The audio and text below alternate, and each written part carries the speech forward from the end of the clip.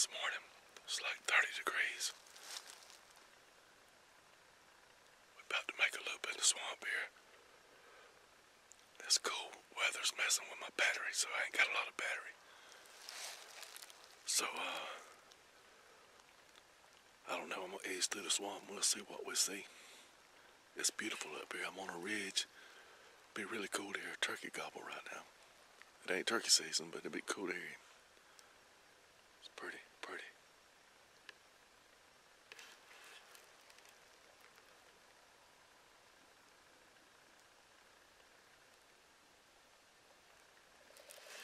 I may have to take this camera out and put it next to my body here to keep it warm so the battery will last.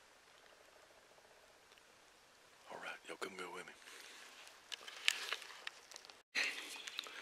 In case you was wondering, right here is where they make them Keebler cookies at.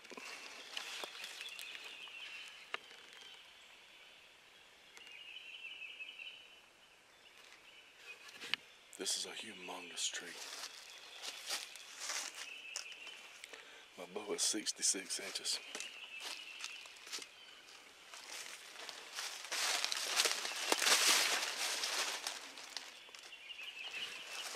It's a big old giant swamp chestnut oak. And it looks like a pig actually stayed inside that hole.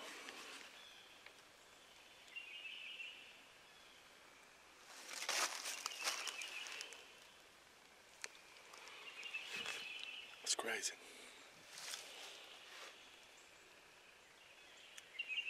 Let's carry on. I thought I heard some pigs over here. And I came over here and I found this.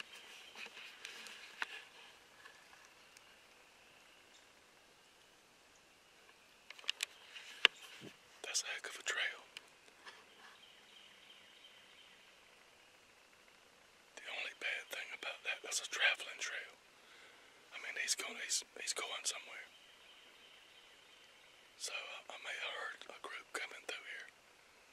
Because if they were out there rooting, I'd hear them now. I don't hear them. There's a big old persimmon over there. I just spotted it.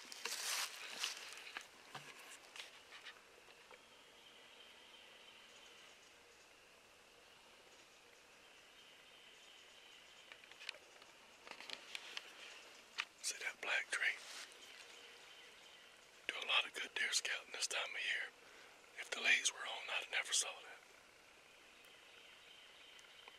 Let's carry on.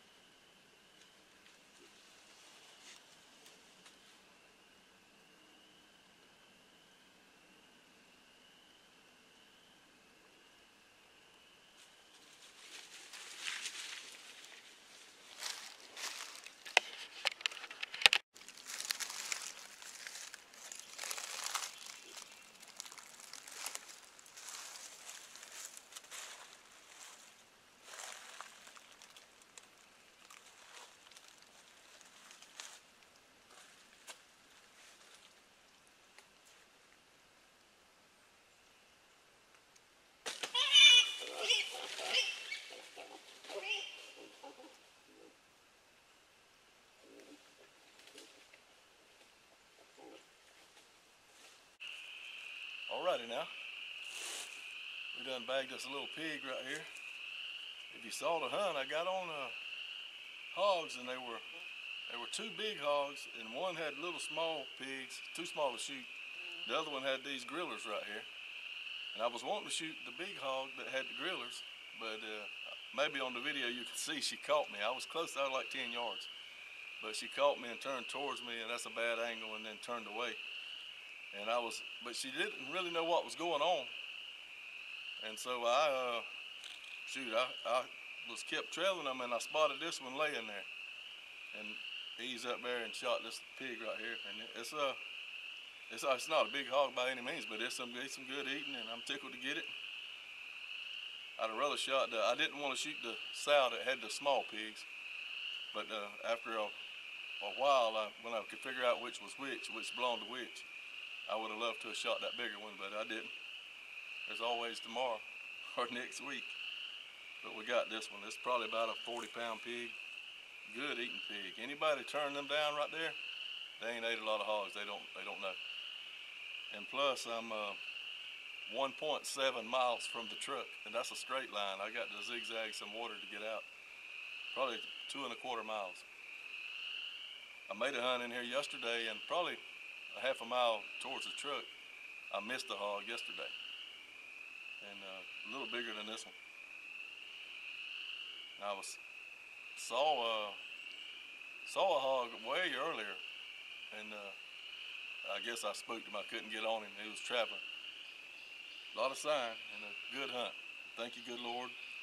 My northern miss, it attracts red hogs. That's the red pig. That's the second pig. Both of them red. And I'm tickled. I'll get this joker in the meat sack. It's about 12 o'clock. I started this morning at daylight. It was 30 degrees when I started, and it's warmed up. But I got my lucky jacket on today. I bought this jacket over 10 years ago at the dollar store. We were hunting over here, myself, John Pardue, Mr. Warren Womack, 2 or 3 other guys. And John and I went to the dollar store for something, and they had these jackets in here for like, they didn't cost nothing, $12, $14. He bought Mr. Warren one, and him one, I think. I bought 2, one for me, one for my buddy John Buckhart, and they ended up being too small, so I kept both of them. And a guy named Lewis Brookshire bought one. So, and I've seen pictures of Mr. Womack with dead deer with his, and I've killed countless animals wearing this one. This morning, here we go again. Thank you, Lord. It's a blessing. Beautiful swamp. I love it. Catch y'all on the next one. Thank you for watching.